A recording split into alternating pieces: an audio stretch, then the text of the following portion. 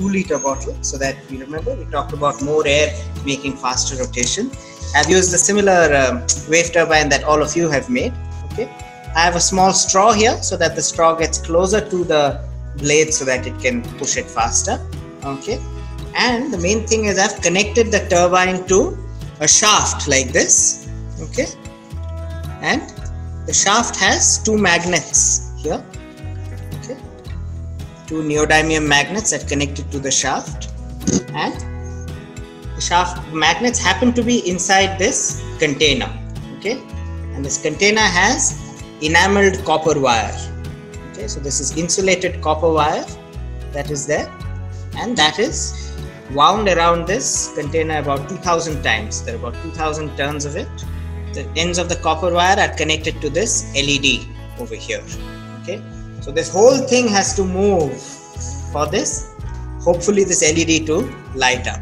Okay, so when I show it by hand here, I can easily show it moving of the, when I'm moving this, rotating this shaft, I can turn the LED on.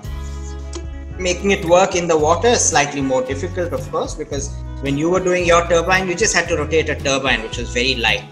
Here the turbine is heavier, it has a longer shaft, metal shaft, it has 2 magnets attached to it, so it's quite heavy what we are trying to move. So it's not the easiest thing to move through the turbine, but this is just to demonstrate that even with the household one that all of us have made, the wave turbine model, we are able to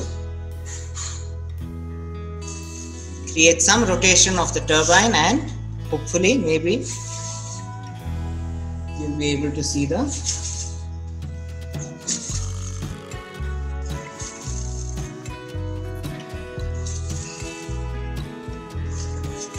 light flickering on when the turbine rotates fast enough. Okay,